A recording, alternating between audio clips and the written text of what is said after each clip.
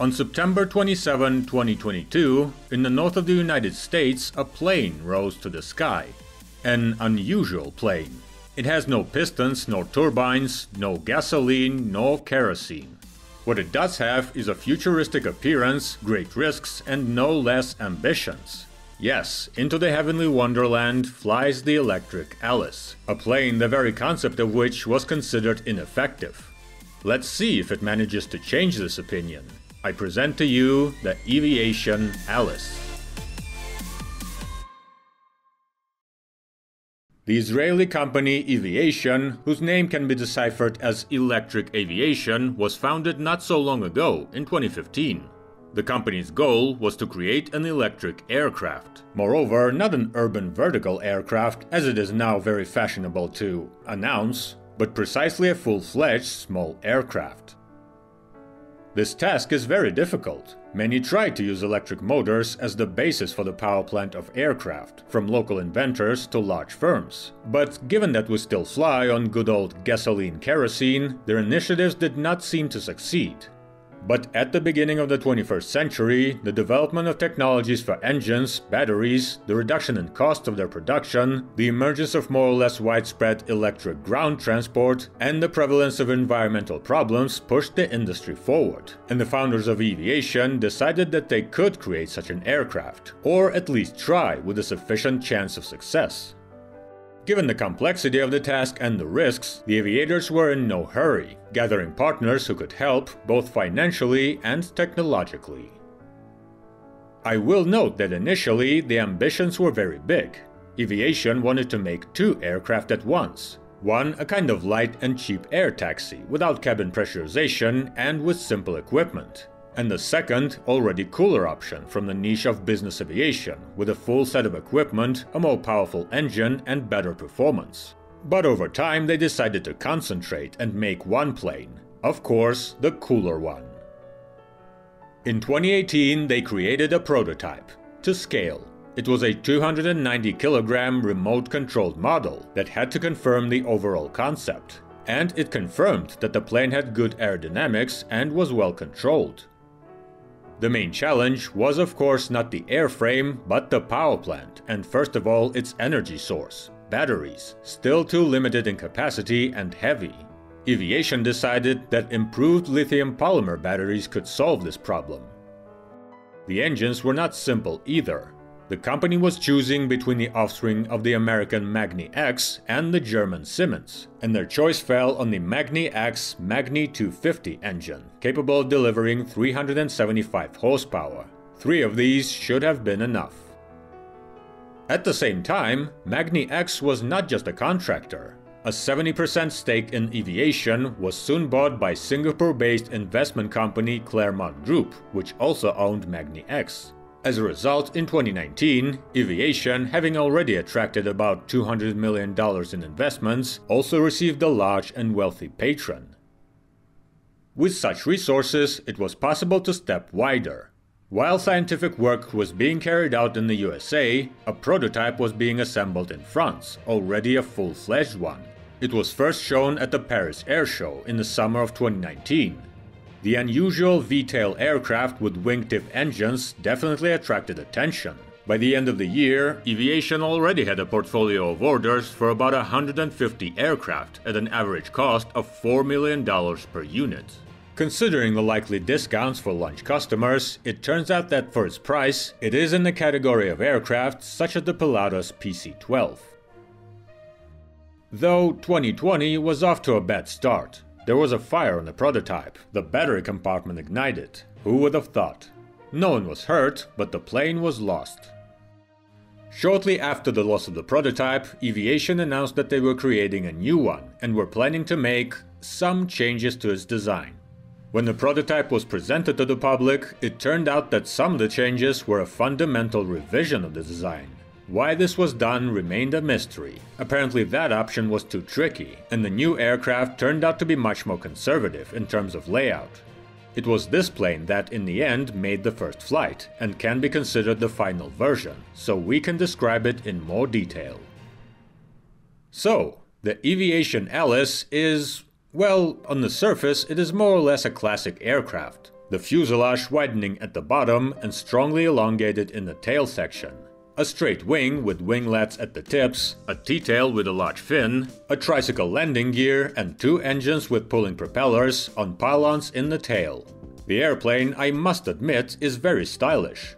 Length 17.4 meters, wingspan 19.2 meters, height 3.84 meters. Maximum takeoff weight approximately 8,350 kilograms. Wow!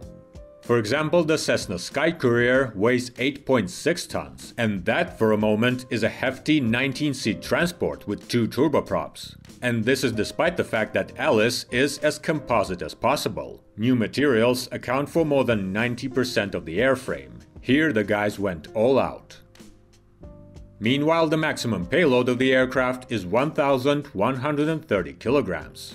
The fuselage outline resembles an elongated drop, making a cabin quite roomy with a maximum height of 1.5 meters and a width of 1.93 meters.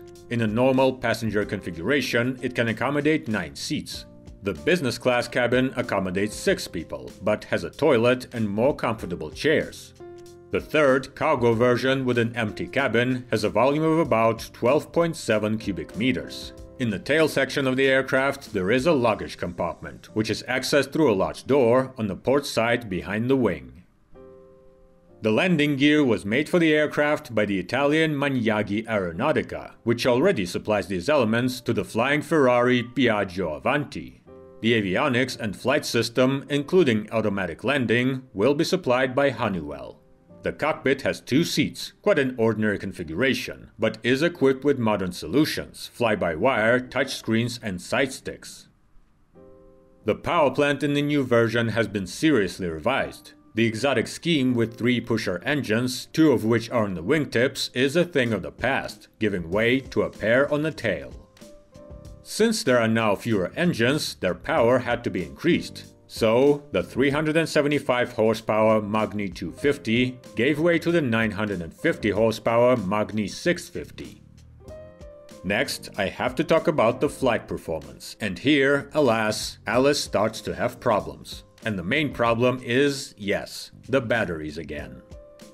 It was originally planned that the aircraft would receive high-capacity batteries capable of providing a range of 550 to 650 miles, 10 to 1200 kilometers, which can be considered quite a decent indicator. But the reality turned out to be cruel. The technology does not keep up with the aircraft, and it had to be equipped with batteries the capacity of which is less and the mass is greater. The answer to the question why is Alice so heavy? The battery pack alone weighs about 3.7 tons. The reduction in capacity led to the fact that its planned range is up to 440 miles, about 800 kilometers, which is just sad. Even sadder were the results of the flight tests, after which Eviation stated that the range of Alice at the moment is only 250 miles. 460 kilometers. For an aircraft, that's good for nothing, which led to many jokes that passengers should take power banks with them on the flight to increase the flight range. For Eviation, this range is a big challenge for the coming years. The flight speed for the aircraft can reach 260 knots, 480 kilometers per hour, the level of close piston twin-engine aircraft. Takeoff and landing will require a runway up to 840 meters. Ground testing of the prototype began in December 2021. The Eviation Alice made its first flight in September 2022 at the airport of Moses Lake, Washington. It was at the beginning of tests that Eviation announced the reduction of flight range, and the start date for operation at the same time shifted to the right, settling around 2027. The company's plans for the development of their project remain relevant. It is quite possible that over the next few years, before the start of serial deliveries, they will nevertheless receive the necessary batteries, and will be able to bring the performance of the aircraft to the desired level. And if they succeed, the aircraft can seriously affect the market. And it's not even about environmental friendliness, which of course is already emphasized, but also about the economy. Electricity is cheaper than kerosene, electric motors are easier to maintain, and the entire aircraft becomes cheaper due to this. According to Eviation's calculations, an Alice flight hour should cost about $200, which is significantly cheaper than similar piston aircraft, not to mention turboprops and especially jets. Although, given the limitations in terms of performance, in particular in terms of range, Alice will effectively compete with them only in a limited market for short-range routes. But the aviators are optimistic, saying that 45% of routes less than 565 miles actually have a range of 260 miles, and this is precisely the niche Alice is claiming, at least for now. Perhaps Eviation's plans are real even with limitations. Alice will be able to conquer the market, becoming over time better and better. Perhaps we are on the verge of the birth of an electric aviation industry that is cheap, environmentally friendly and efficient. Or maybe it is all a good phase for a bad game, and the battery problem still pushes electric aircraft to the ground. Who knows? At least a few customers with a very decent portfolio believe in it. In any case, we aviation fans and customers of this miracle will be watching. Comment what you think about Alice and her prospects. And if you want to watch the videos early, see some exclusive behind-the-scenes content, or just support the channel, consider joining our Patreon community. Fast flights on different interesting planes, and soft landings to you.